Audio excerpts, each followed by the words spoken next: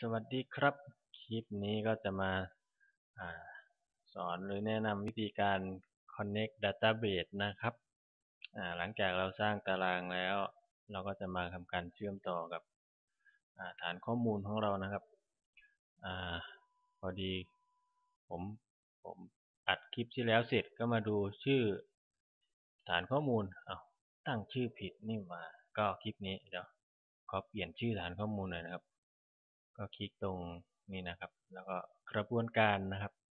นี่ครับเปลี่ยนชื่อฐานข้อมูลเป็นตั้งชื่อมันถูกนะครับ webboard เว็บบอร์ด55นี่แหละครับ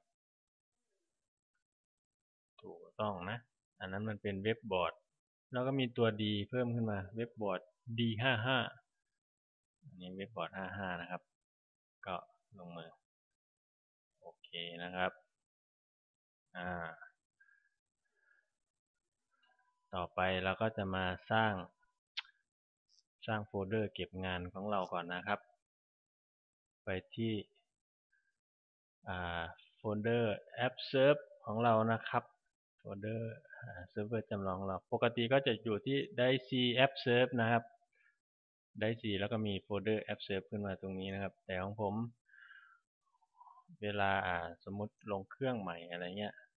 ขี้เกียจก๊อปครับบางทีมาลืมสำรองข้อมูลฟอร์แมตได้ซีงานหายครับผมก็เลยเอามาย้ายมามันสามารถเปลี่ยนสถานที่ติดตั้งได้นะครับผมมาอยู่ที่ไดดีนะครับมาอยู่ในห้องโปรแกรมเลยนะครับนี่นะครับโฟลเดอร์ชื่อ www นี่นะครับเป็นโฟลเดอร์สำหรับเก็บไฟล์งานของเราเราก็ก๊อปเลยนะครับเอาให้มันเกิดอะไรขึ้นอะไรproblem อะไร problem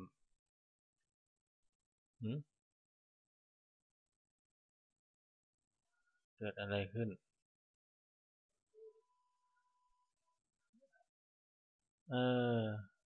แป๊บนะครับมีอะไรเกิดขึ้นอ๋อเมื่อกี้เปิดอันนี้แล้วมันเออร์เลอร์เหรอก็มาห้องทำไมนะครับเข้ามาที่แอปเซิร์ฟนะครับใครติดตั้งไว้ได้ซีก็เป็นได้ซีแอปเซิร์ฟ www นะครับเข้ามาห้อง www แล้วก็สร้างโฟลเดอร์ที่เราจะใช้เก็บงานนะครับเมื่อกี้ผมก๊อปชื่อตารางมาแล้วนะครับก็วางเลยนะครับเว็บบอร์ด55นะครับจะได้ดูหาง่ายนะครับชื่อโฟลเดอร์เป็นชื่อเดียวกับชื่อตารางชื่อ database ของเรานะครับต่อไปก็เปิดไฟล์เปิดโปรแกรมสำหรับเขียนของผมใช้ Dreamweaver นะครับไม่รู้ของคนอื่นใช้รุ่นไหนเวอร์ชันอะไรแต่ของผมเป็น Dreamweaver 8นะครับก็เป็นโปรแกรมที่แบบติดตั้งง่ายครับ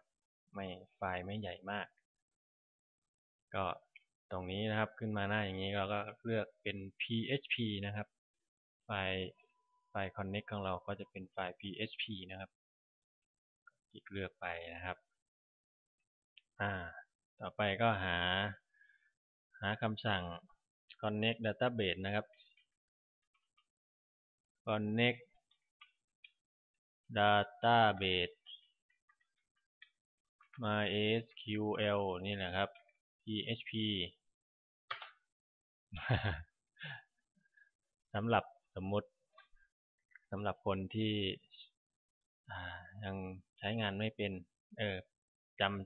ำฟังก์ชันมันไม่ได้นะครับก็เสิร์ชหาเอานะครับเดี๋ยวนี้ก็มีอินเทอร์เน็ตกันหมดนะครับเนี่ยครับก็จะมาก๊อปก็จะมีโค้ดประมาณนี้นะครับก็ผมก็จะก๊อปเอาเฉพาะคำสั่ง PHP ของเขานะครับนี่ครับ PHP จะอยู่ในแท็ก PHP ก็จะเป็นนี่ครับเครื่องหมายน้อยกว่าเครื่องหมายคำถามปิดด้วยเครื่องหมายคำถามเครื่องหมายมากกว่านี่นะครับ ก็เอานะครับคัดลอกแล้วก็มาวางใส่ไฟล์งานของเราที่สร้างเมื่อกี้นะครับ แล้วก็เราก็จะมาเปลี่ยนอะไรล่ะเปลี่ยนตรงนี้ที่จริงยังไม่ได้ตรงนี้นะครับ local host ก็เป็นเซิร์ฟเวอร์นะครับเซิร์ฟเวอร์ของเราจะใส่เป็น IP 127.0.0.1 ก็ได้ส่วน username ตรงนี้เป็น username นะครับก็ default ของเขาก็จะเป็น root อยู่แล้วนะครับ root root นะครับเขาไม่ให้เปลี่ยนนะครับตอนที่เราติดตั้งแอปเซิร์ฟนะครับตรง password อันนี้ก็ตอนที่เราตั้งค่าติดตั้งโปรแกรมอันนี้ครับครั้งแรกของผมก็จะเป็น1 2 3 4 5 6นะครับโอเคนะครับif else แบบนี้ผมดูลำบากนะครับขอเอาเป็น if else แบบนี้แล้วกันนะครับประหยัดบรรทัดดีโอเคนะครับนี่เป็นฟังก์ชันเชื่อมต่อนะครับ MySQL Connect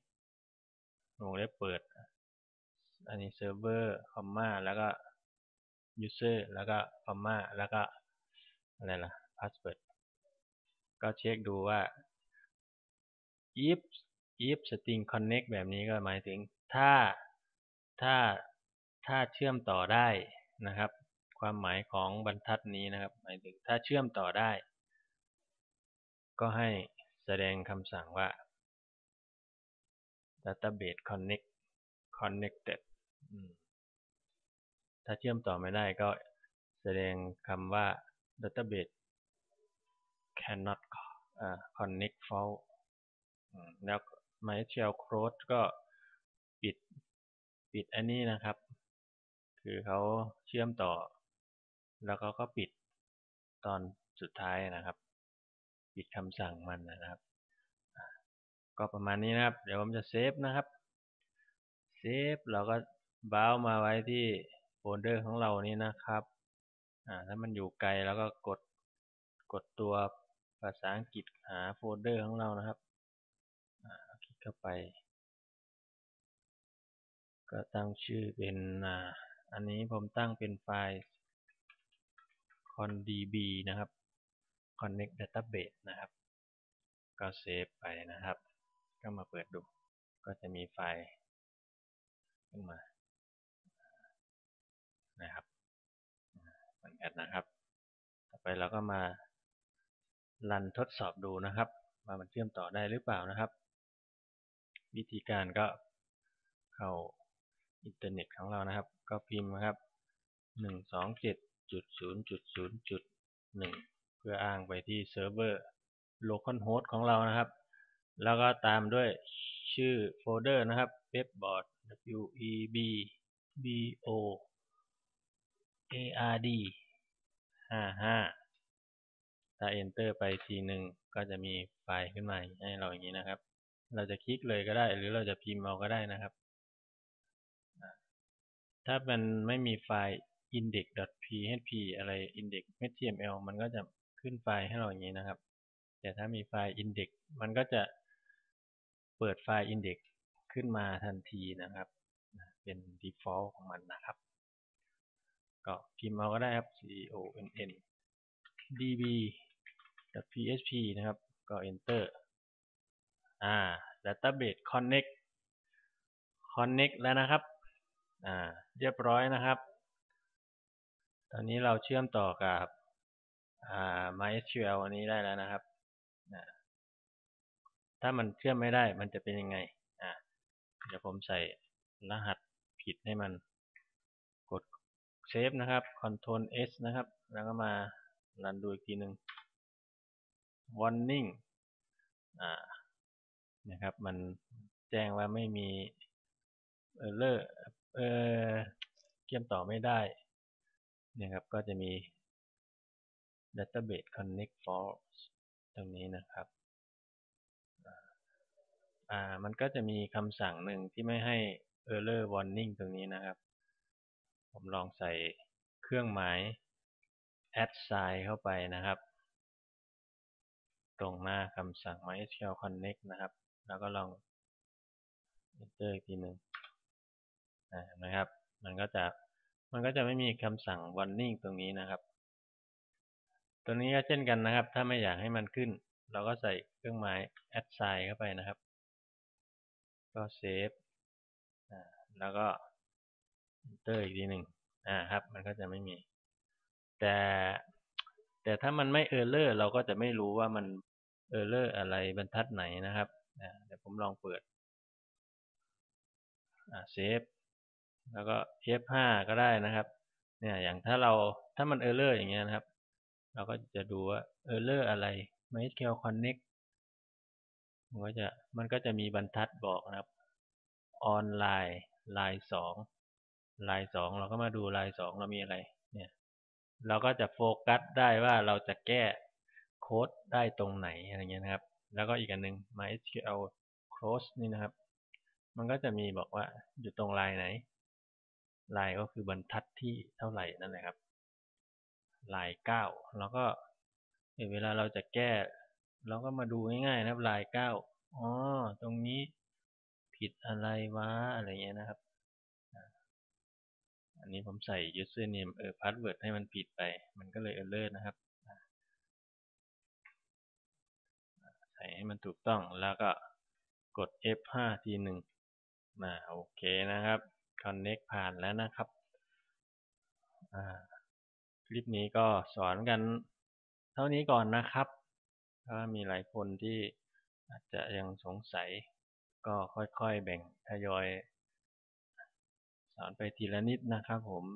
เอาทีละนิดจิตแจ่มใสนะครับเดี๋ยวคลิปหน้าเราคงได้มาลง